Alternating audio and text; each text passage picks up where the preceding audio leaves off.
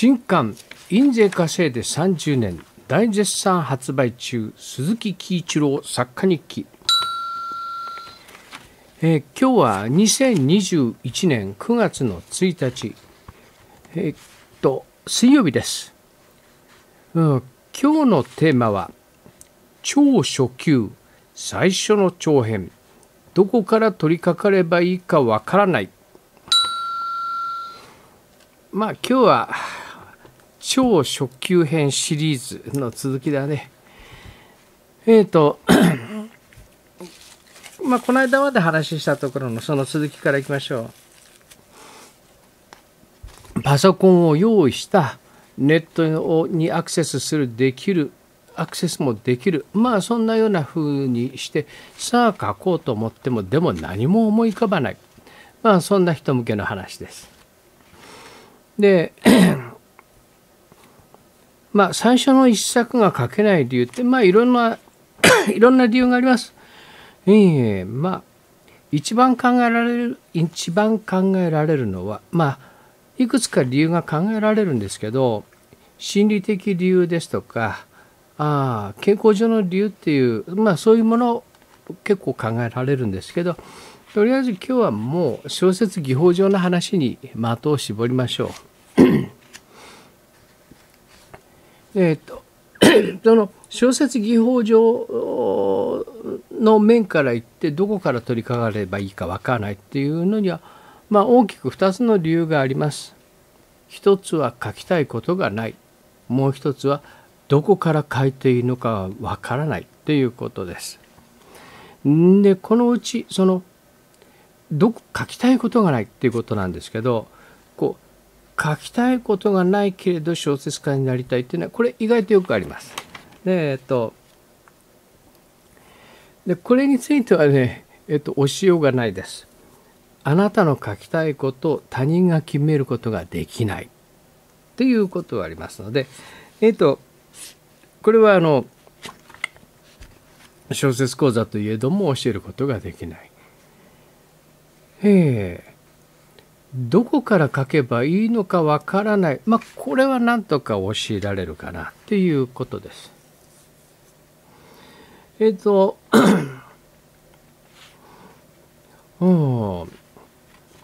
作品どんなものでもいいので、どこから書けばいいのかわかんないときにはまず自分の好きな作品、面白かった作品、それをパクりましょうっていう、そういうことです。それが一番手っ取り早いです。映画でもテレビでも何でもいいです。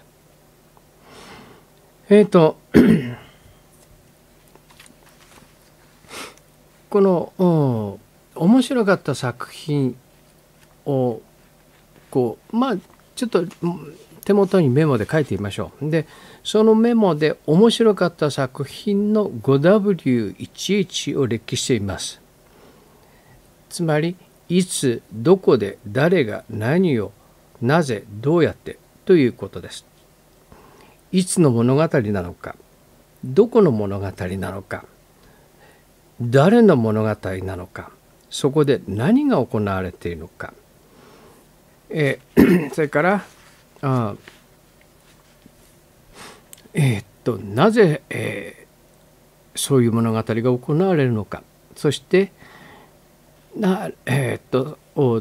どうやってその物語が解決されるかということです。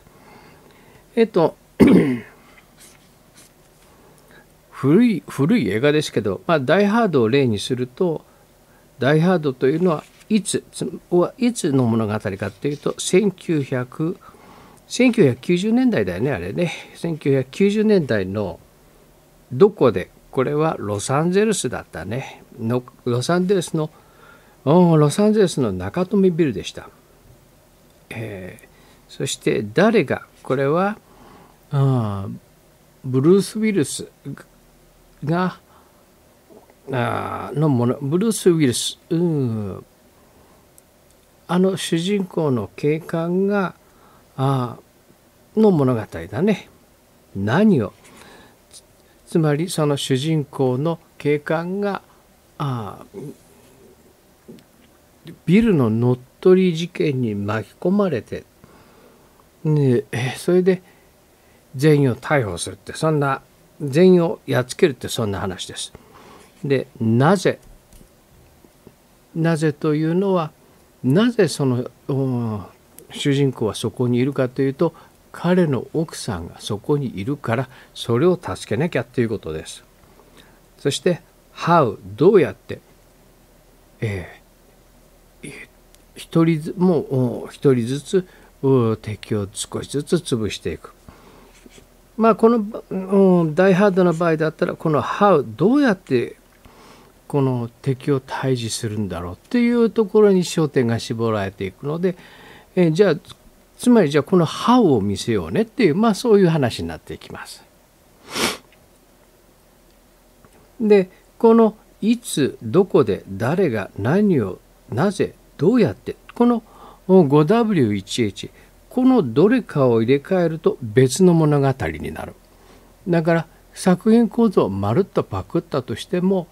別のものに入れ替えると別の物語になる。つまりダイハードの場合だったら、このホエアだね。つまり、どこっていうところで、このロサンゼルスの高層ビルというの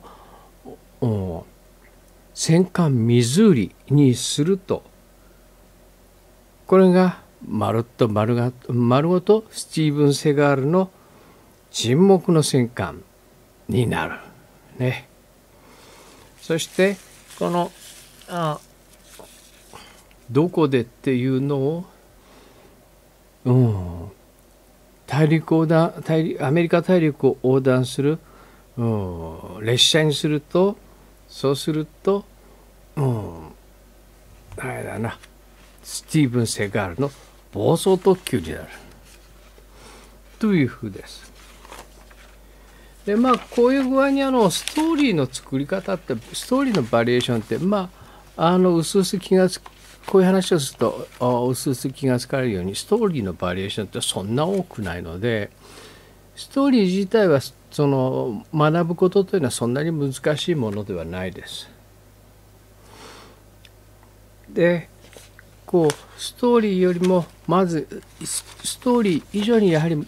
重要なのというのは取材と、そしてキャラクター作りですよね。だからスティーブン・セガールと、ブルース・ウィルスではキャラクターが全然違う。ブルース・ウィルスというのはジョン・マクレーン刑事というのは、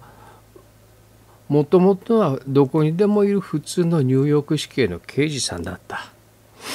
でスーパーマンではない。血を流しながら、もうギリギリのところで、最初の一作はね、だんだんスーパーマンになってくるけど、最初の一作のダイハードはもう本当にギリギリのところでどうやってやっていくんだろうって思わせていく。でスティーブン・セガールの場合だと、もう誰が見ても絶対びくともしないよねっていう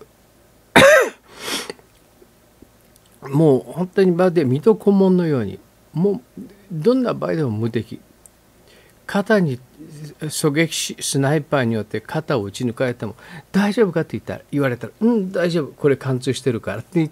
言って平然と敵を倒しに行くっていう、そういうようなキャラクターの作り替えはあるよね。でそういうふうにキャラクターを変える。それから特急はどういうものなのか。ビルの中でそのテロリストが狙うとしたらどうするんだろうかとかっていう具合に、その取材をしっかりしておくと別の物語になります。であともう一つ大きなことは、思いっきりパクりましょうってどうしてこんなにはっきり言えるかっていうと、下手だと似ないからですね。うまいと似ちゃうけど下手なら似ないから、安心してパクりましょう。いいね。最初の1作はそういうふうで、2作目3作目でそんなことやってちゃダメだけど、まず埋めることが大事ですからね。でこうして進めていく上で大事なことっていうのは、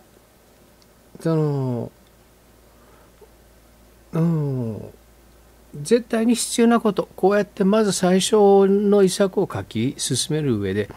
最も必要なことというのは3つあります。まず第一に書き始めることです。で、当たり前ですけど、一行もまずやんなきゃいけないのは最初の一行を書くこと。その次にやらなきゃいけないのは次の一行を書くこと。そしてその次に大事なことは1枚目を書き上げること。今1枚目って言わないけれど、400字詰め原稿用紙だったら1枚目を書き上げること。1枚目を書き上げたら次にやることは2枚目を書くことなんだ。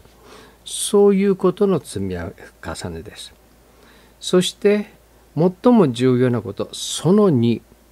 下手は気にしない。いいね。すごく大切。書き上げているうちに、これってなんて下手なんだろうと思うだろうけども、下手は気にしない。なぜか、みんな下手だから。大丈夫。僕も下手だから。いいね。僕はたまたまたまたま運が良くてこう書いたものでお金をいただける立場だけど、僕も下手なのでね。そして最も重要なことの3つ目、最後まで書き上げること。いいね。とにかく最後まで書き上げる。直したいところっていっぱい出てくると思う。最初の一作だと書き上げている途中でどんどん腕が上がってくるので、最初の10枚と次の10枚では全然その作品の出来が違ってくると思う。これはどんなもんでも最初にやることってそうだよね。最初のうちはものすごい勢いで腕が上がって、ある程度までいくと、あとは本当に紙一重になっていくので、だから書いてる途中で自分の書いてるものがあまりにもその下手さに戻りたくなるんだろうけど、それは我慢しようね。全部書き上げたところで、それから頭の方を書き直すっていうことが大事です。で、この時によくやりがちなのは、締め切りに間に合わなかったからじゃあ次に回そうなんて、これやっちゃダメだからね。とにかく締め切りに、最初の一作はね、本当にスケジュールにも間に合わないし、どうしようっていうことも間に合わないっていうことは結構あります。で、最初の一作でもうちょっとやれば間に合うのになって思っても、とりあえず一作目はまず無理くりにでも書き上げてで出しましょう。そしてスケジュールの最初の一作はね、スケジュールの見通しが甘いの普通にあるので、とにかく間に合わせましょう。いいね。で、間に合わせるときにもう本当に時間が間に合わなくて、でぐちゃぐちゃのまま出したなっていうときに書き上がって出し終えてからまず確認をしよう。何が足りなかったのか、なぜ時間が足らなくなったのか、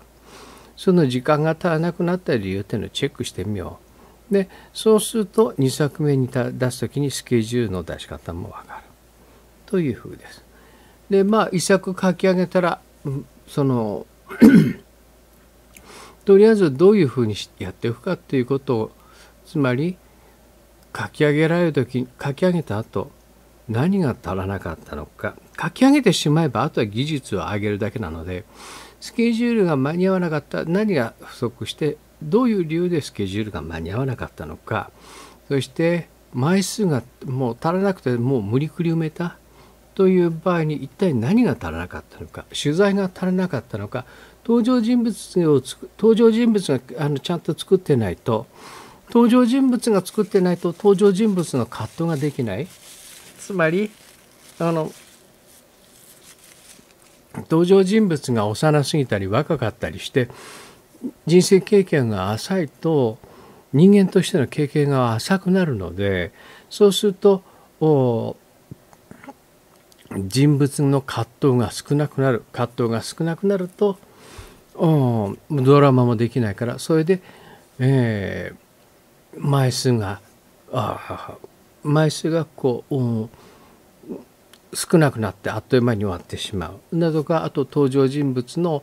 履歴がきちっと作ってない、つまりどこに住んでいるのか、どんな住所にどんなところに住んでいて、収入がどのぐらいで使えるお金がどのぐらいでなんていうようなことが作っていないと、そうするとその登場人物の生活だとかそういったものが作れないということがあるのでね、そういうことがやってるうちに見えてきます。で書いてるうちに途中で止まってしまうことって結構あります。もうこの止まる理由っていろいろある。いろいろあるけどパターンは大体みんな一緒だからさ、もう書いてる途中で自分の書いた作品が嫌になる、書いてる途中でもっと違うアイデアのものすごくいい作品が思いついてついそっちを書いてしまうなんてのはいろんなね、理由があると思いますが、そうやっていって途中で止まってしまったらどうしようとかっていうようなそういう時の対処法なんかもね、またそのうち気が向いたらね、リクエストとかあればまた話をします。というところで、そんなところで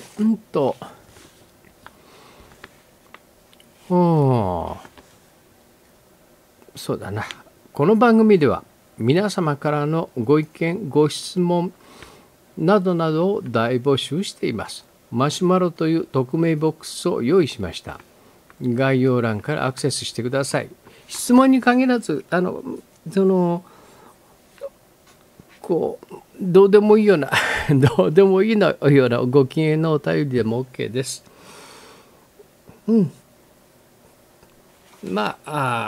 寄せてくださいな。告知です。2021年7月に鈴木の新刊が出ました。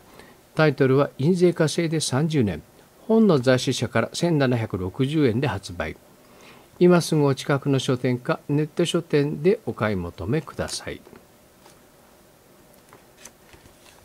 この番組はサウンドクラウドをキーステーションに Apple Podcast、Google Podcast、Spotify、Podcast Addict、チューインレディオ、キャストボックスの7曲ネットでお送りしています。というところで、なんかお久しぶりでしたが、今日の鈴木輝一郎作家日記ではそんなところで失礼します。